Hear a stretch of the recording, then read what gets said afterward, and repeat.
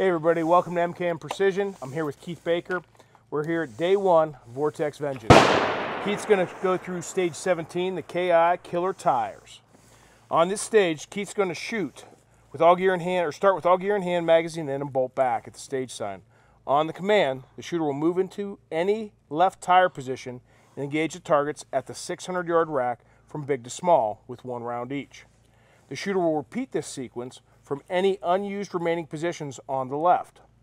The shooter will then transition to any right tire position and engage the targets at the 900-yard rack from big to small with 1 round each. The shooter will repeat the same sequence from any other unused position on the right-hand side. All right, guys, let's see what the Baker's got cooking. I'm sure he's got an awesome recipe for success. Hit that. All right, this is stage 17. We're gonna engage a 600-yard rack here from 3 positions. Then we're gonna move and engage a 900-yard rack from 2 others. First thing I do when I approach a stage is, after I'm asked if I'm ready, I go ahead and remove my chamber flag. I physically look at my magazine to make sure it's full. I insert my magazine. That way I know I have a full mag going into this and I didn't forget to load my mag. Next thing I do is I go through and make sure my windage isn't set from before incorrectly, so I make sure that's set on 0 or wherever I want it to be. I then look at my data. I have my mark for my first, which I marked on my turret right there. Then I verify that my second mark is on there as well. So now I know my data is right and my first or nearest target's dialed and my level's on. I'm ready to go. Hold my rifle up. Make sure I got my bag ready. I rehearse everything step by step. I look at my position, look at the target, so I know where I'm going to build my first position. I take a moment, I visualize myself shooting all 3 steps on this. Then what I'm going to do when I transition to the other set of tires. Once I have all that in my mind, I kind of take a pause, visualize the target, and then I'm ready to start. I take nice, smooth, efficient steps forward, always keeping my eye on the target, not necessarily on the prop. I'll drop my eyes on the prop, make sure I'm putting things where I want it. Again, I look directly back at the target. So as I drop down on my rifle, I touch my chin to my buttstock. I look over my turret and I make sure that the target is directly over top of my turret. This way I've already started my target acquisition. I drop directly down, drop my cheek on, and my target should be right there, which I'm just about, looks like I got to come right about 1 mil to be on target. Perfect. Now I'm directly on target. I take just a second pause. I look for wind. What do I see for wind out there? Right now I see minimal mirage, a little bit of right to left. So I'm going to go ahead and close the bolt.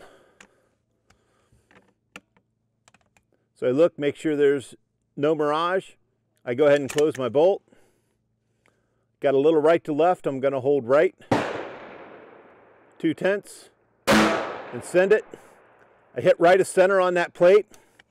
I probably could have dropped to 0 wind. I make the transition to my next target, close the bolt, make sure my level's good, my light's green, make a nice squeeze, impact center of the plate, hit it about a 1/4 inch right of center. Open my bolt. I'm going to drop my bipod at this point. I used a bipod for the first position so I could get a good read on the plate. I go to my second position. Because it's a 12-round stage, I need to be efficient. So I just want to move in a steady flow across, and I'm not going to mess with a bipod going up and down to multiple positions. Now that I have a good wind hold, again, bring my chin to the buttstock, drop down, make sure I'm on target, give it a little shake. I'm good there. Close my bolt, get my rifle good and level, my bag a touch of a squeeze. Execute a good trigger pull, dead center, just about a 1/4 inch high center. Settle my bag. I'm going to do the same wind hold. Nice pull, hit just right of center. Run the bolt back, go to my next position. Drop down, again, come back in, touch my chin on the buttstock, look over the target. Target's right in frame, just where I want it to be. Run my bolt, adjust the can of my rifle, give it a good squeeze, good center, just slightly high center.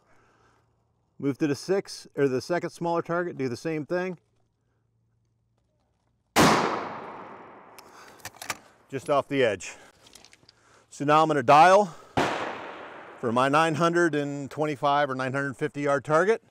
I pick my bag and the rifle up together, drop into the next position, give it a shake down, again touch, drop down in, take a second, look for mirage.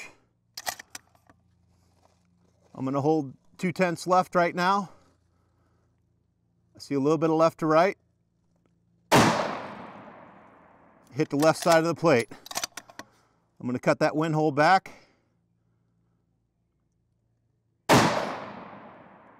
Just off the left edge. I'm going to go to 0 wind for my third target. Center. Move to my next position. Come back, I'm going to reapply that wind from the last, give it a little shake down, touch my chin, drop down. I'm going to hold the same hold as I did on the small. Off the right edge, back to the 2/10 I initially thought I needed. Hit the left edge of the plate with 2, we're going to go to 1.5.